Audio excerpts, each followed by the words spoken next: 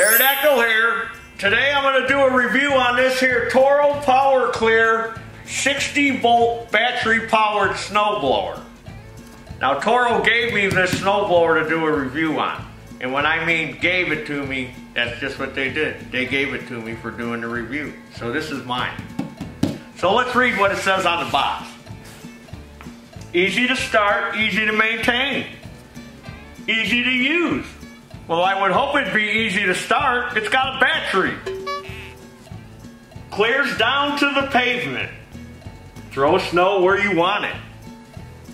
This particular model comes with a 7.5 amp hour battery. Now they have another version of this that comes with 2 batteries, but they're 6 amp hour batteries. And then you can also just buy the snowblower itself with no battery, because they have a couple of other tools, a couple of walk-behind mowers that are 60 volt, and I believe they have a blower that's 60 volt, and the battery works in all of them. So you can buy just the snowblower with no battery. So let's unbox it. All right, let's open the box. I gotta get out my $200 knife.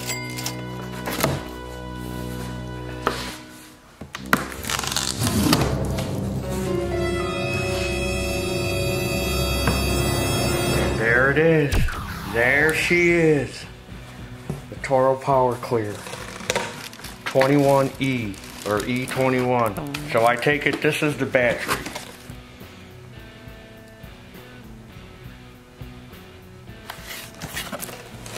We're going to need to use the $200 knife again.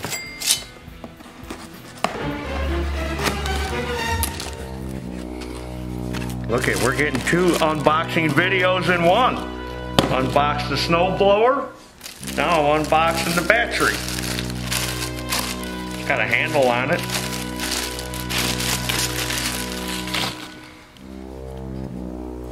Force Flex power system. It's heavy. So there's the battery, let's set that aside. Now let's remove some of these packing materials. Something here must be for the chute control. Put that to the side. Lift up the handle. And here's the booklet. It's in a couple different languages. Looks like French and English.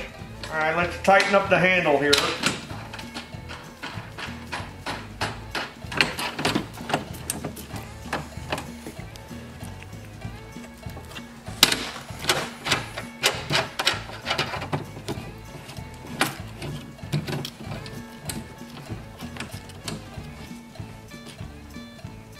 Pull this back.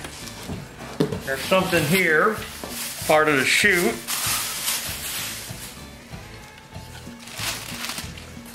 And then now the snow blower. When we lift it out, let's see how heavy this thing is. Oh, not that heavy.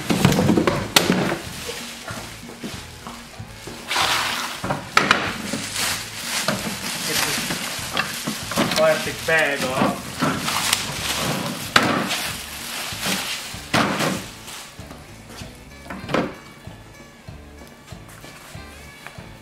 There's a knob here. One on the other side.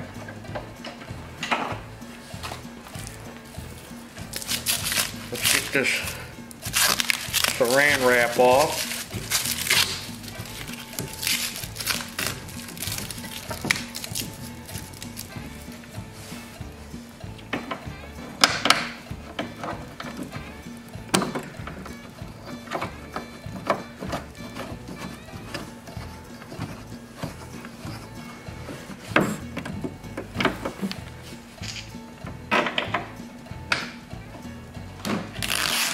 More little protectors. Try to get the rest of this. Come on, get off of there.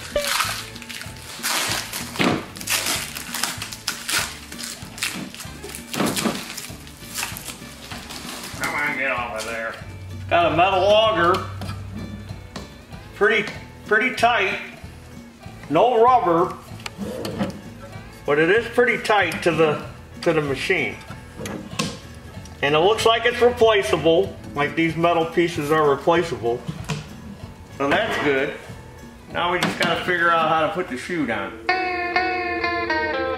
So these side panels are metal, but the back here is plastic, and this is plastic down here, the scraper bar. So we got a metal auger, metal sides, and plastic back here. So to install this chute, clip that over that, get it over that post, get it hooked on there, and then take a screwdriver and push this tab down, and there's your dinner.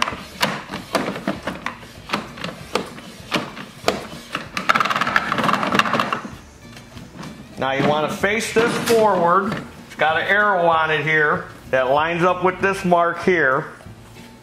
And then take this rod with the handle up, and it just goes right through here. And then push it straight in, and then it should snap right in. You should hear it click.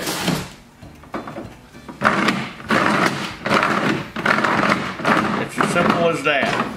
And then you can just pull it back out if you need to for storage. So just slide it in, make sure this is lined up, and then you just push it in. That's it. Pretty simple to put together. Oh look, another box. This is a triple unboxing video. Look at there. $200 knife, where are you? Here I am. What's in here? Parts, screws, nuts, bolts, plastic bag. Oh, it's the battery charger. And it looks like you can mount it to the wall. That's nice. You could set it on a bench or table or mount it to the wall. So the battery has a little indicator on it, a little button, and it'll tell you how much juice is in the battery. We only got 1 bar. So you're going to need to charge the battery before you use it. So we're going to go ahead, plug in the charger, and charge the battery. So you simply just take the battery and slide it over this.